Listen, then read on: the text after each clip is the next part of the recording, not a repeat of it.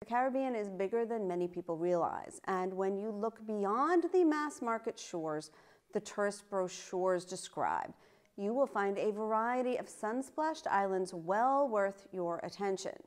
They are not only beautiful, but a lot more affordable than most people realize. Here are 5 Caribbean islands that won't break the bank, and 2 that just might.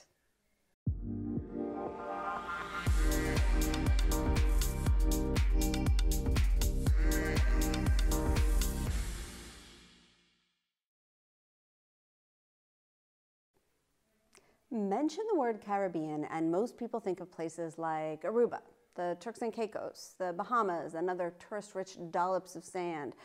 The region conjures well-deserved images of crystal clear waters and white sand beaches, and there is no question, if you like sun and sand, these islands are great for a vacation. But move there? Most folks assume it's just too expensive and don't give it another thought.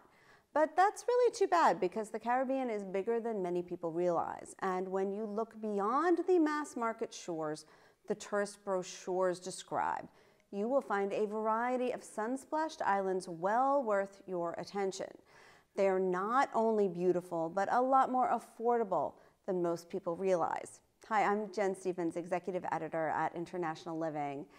In this video, we are going to talk about islands that share the same turquoise-blue waters and powder white beaches that you expect when you hear Caribbean, only you won't pay a fortune to live on any of them. Here are 5 Caribbean islands that won't break the bank and 2 that just might. Ambergris Caye, Belize. About 30 years ago, English-speaking Ambergris Caye became a hotspot for divers and fishermen thanks to the Belize Barrier Reef just a half-mile offshore. This natural wonderland of living coral supports a dizzying array of marine life, and it is the main reason Ambergris has seen its recent and significant growth. Expats give up little living on Ambergris Caye. Power, water, cell phone coverage, and internet are reliable, and you can buy most necessities for daily living on the island. Regular water taxis and flights make it easy to take a quick shopping trip in Belize City or to Chetumal, Mexico. The selection of quality restaurants and bars is constantly expanding. For between $29.50 and $31.50 per month, a couple can enjoy a comfortable retirement on Ambergris Caye, a budget that includes the cost of a house or apartment rental. If you own your own home on the island outright, then expats report it's possible for a couple to live quite comfortably on less than $2,000 a month. Roatan, Honduras. An emerald escape in the Western Caribbean, Roatan has quietly graduated from a secret diver's getaway to livable island haven. The beaches here are quiet and pristine, life is laid back, lived in rhythm with the sun and the surf. No big-name resorts, no spring break strips, no high-rise developments. This is old-school Caribbean, though fitted out with modern conveniences. Life on an island is often more expensive than mainland living. Almost everything has to be imported after all. But relative to the rest of the Caribbean, Roatan offers excellent value.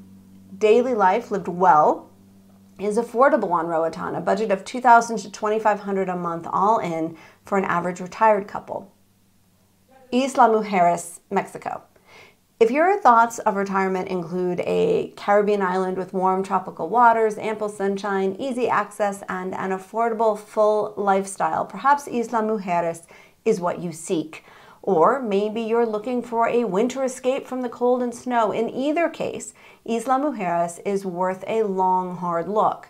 The tiny tropical island, the Isle of Women as it's called, located just off the coast of eastern Mexico's Yucatan Peninsula, has rightly earned its reputation as a popular expat destination and a world-class vacation retreat.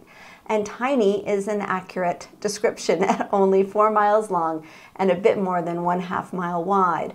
A couple can live a very nice life on Isla Mujeres for around $36,000 a year, or between $2,500 and $3,000 a month, including rent. Las Terrenas, Dominican Republic. Situated on the Samana Peninsula on the Dominican Republic's north coast, the thriving town of Las Terrenas offers a laid-back beach lifestyle, a dining scene ranging from casual to upscale, modern services, warm weather year-round, and a lower cost of living.